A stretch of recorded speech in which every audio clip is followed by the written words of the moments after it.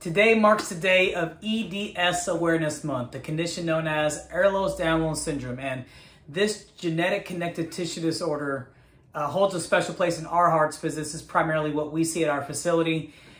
We understand how it impacts not just the person's life, how it affects the families, the caregivers, the loved ones. And because the condition is so complex, it presents in so many different ways. It can present one way for one person, but present a completely opposite way for another. And I don't think people really have a full grasp on what the condition really entails. And so today we're going to talk a little bit more about that, just to give you a little bit of insight on those with this condition, go through, what they need to specifically work on. Maybe there's things related to how they get into groups. So the first thing is that we understand that this is a connective tissue disorder. So it affects the entire body, whether it's your joints, your skin, your muscles, and all those things, okay?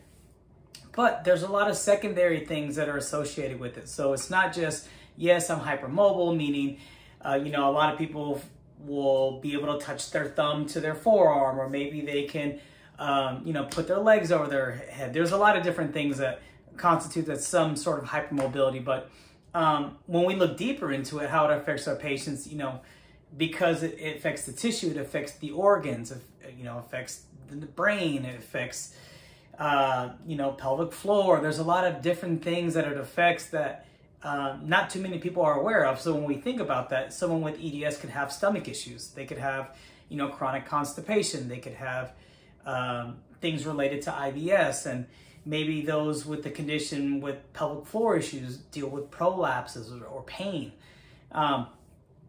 Those with maybe more on the area where it's more like the joints, they have chronic shoulder subluxations or chronic knee pain or back pain.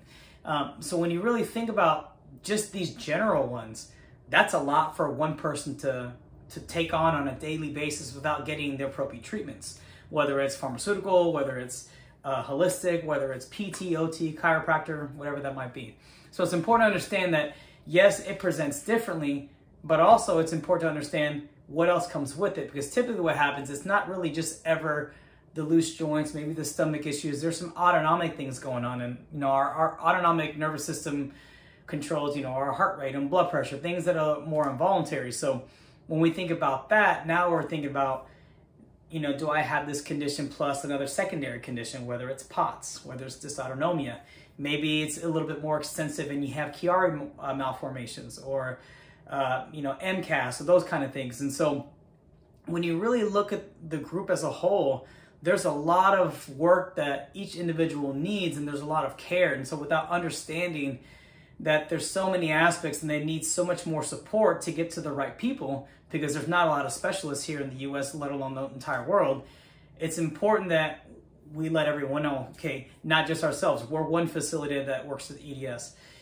There's other facilities in different states, but when we look at the bigger picture, there's less than two handfuls of clinicians that really specialize, that really focus all their time and research to this condition. I know right now we're doing our own research specifically to the brain to see, are there different ways that we can approach this condition to help their overall external presentation. So, maybe someone with arm pain or shoulder pain, maybe that issue is not really just in the elbow. Maybe there's something going on in the brain that it's not allowing to connect to those muscles to contract, to keep those joints stable. So there are various theories, but there's things that you want to get with people that are on the forefront of this condition. And if you know someone who has this, get them the right resources. So because we know that there's 13 different types or some subcategories, it's really hard to diagnose. So getting with the good geneticist, getting with the good PCP that has some awareness of it. But just like anything else, when there's a condition that's very complex, you want to get with someone who's very specific and really understands that condition. It could be the same thing as general, like maybe someone who has a shoulder issue. You can't go to a foot specialist if you have shoulder issues. So it's the same concept, but ultimately we want to bring awareness, let people know that we're here as just one resource that's out there. And then for those that are around you, loved ones, friends, family members, to give them the support with these, the population that has this condition is really in need of support, both from a physical and mental standpoint, because we know the impact that it has on our psyche as well. of stress and anxiety and depression because of pain and some other things. So ultimately, we're here for you. You have a big support group, not just here in Facebook groups and Instagram, like clinicians. I mean, just find good resources, and then we're always here to help answer questions. It's not anything that we're limiting any information. If we know someone that can help out, we'll definitely do so. But for everyone else, May, celebrate EDS awareness.